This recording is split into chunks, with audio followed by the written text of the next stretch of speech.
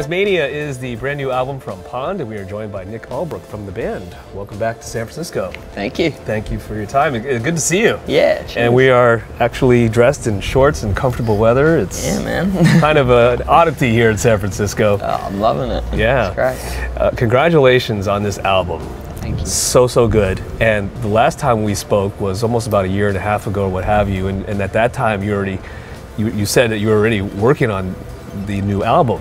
Mm-hmm. And so from that point forward until the release, how much of it was already done, and how many just finishing touches were there? Yeah, I think we still had a bit of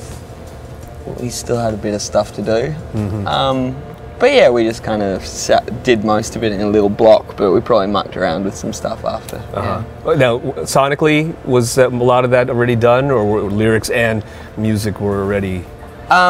Yeah, like the lyrics and music were pretty set out. We probably were just messing about with, just faffing around, kind of wasting time. Is that how it happens? Giving ourselves more work than necessary. I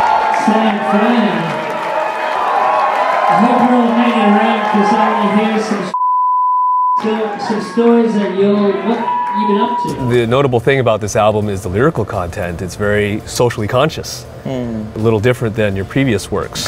And you've noted this in previous interviews, from what I understand, where you're saying things like, well, we've reached a point where being a human, and we're observing all these different things happening in the world, and it's important for us to talk about.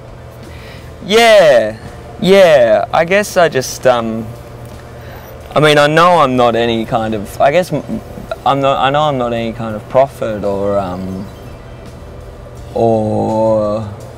and I don't have any sort of advanced ideas on social change, apart from what's like, your regular person has in their conscience, but I figured the one thing we could do was maybe just add like a notch of volume to the conversation, at least. It's not like a political manifesto, it's just kind of an expression of us, or me, and our fears, just very like human fears and apathy. This circle of like terror and apathy and then having these little joys as well that and just the way they all interplay. And I don't know what to do with the problem. It's bloody terrifying, and that's what it's about. Normal people just being scared and confused.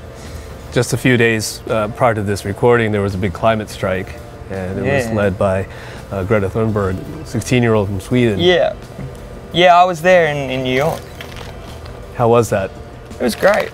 It was really good. Saw Jaden Smith. No, it was cool. It was really good. Very necessary.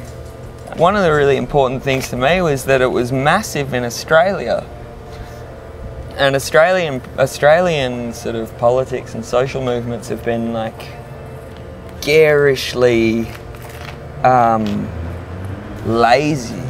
Like a lot of people in Australia think that the real problems are happening in England and America, but it's not true. It's just that there's not much foot stamping going on in Australia, because our left wing is sort of facilitates all the decisions that go on. But it was just really great seeing that people were really angry, and hopefully that's like a turning point in the sort of Australian social conscience or something, that people will get together and yell and scream. Yeah. Which is, I guess, all we can do, apart from, I don't know, chucking your in the recycling bin or carrying around a bottle. So you just released this album. Yeah. And now I understand in November we're going to be getting a live album. Yeah. Called Sessions. Yeah.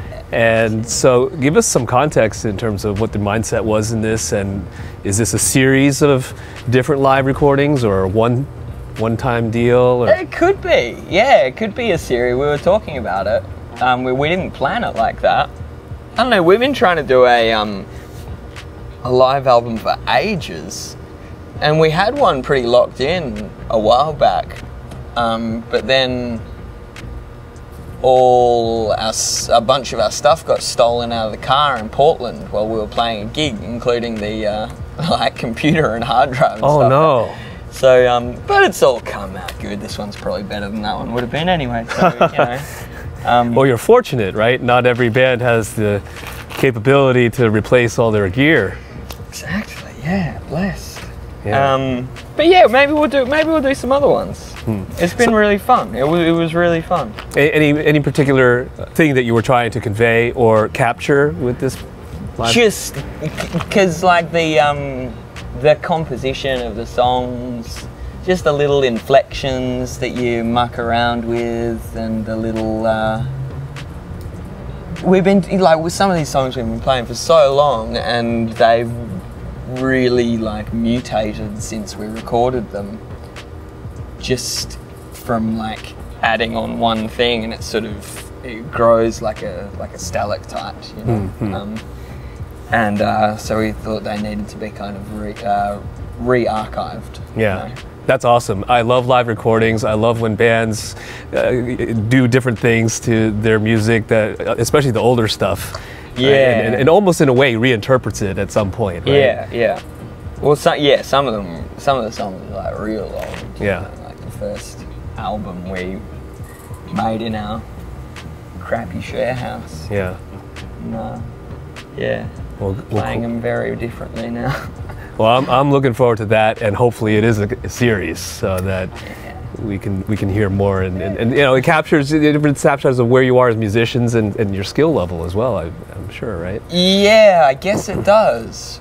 I don't feel like I felt like I plateaued at playing the guitar when I was about 18 or something. Oh God, come on. It's true. I'm not sure.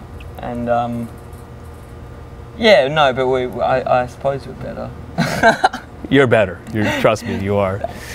I'm looking forward to the show tonight, and congrats on this album, and thanks for your time. Thank you very much. Awesome. It's Nick from POND, Tasmania, out now. Sessions comes out in November. You're watching B-Sides on Air.